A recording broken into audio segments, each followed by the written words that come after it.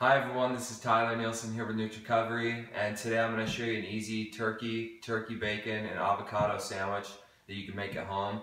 So your first step is you want to prepare your turkey bacon. If you don't know how to do this, just click the button below this video or go to our meals page under the meals prep section and you'll find that video there. So your first step is take 2 slices of whole grain bread. You can toast them or you don't have to toast them, whatever you prefer.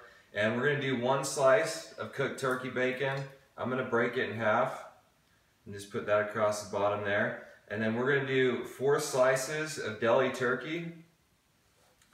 And then we're going to do 4 slices of fresh avocado across the top of that. And then we're going to do 1 more slice of cooked turkey bacon on top. Go ahead and close your sandwich up and you're ready to eat.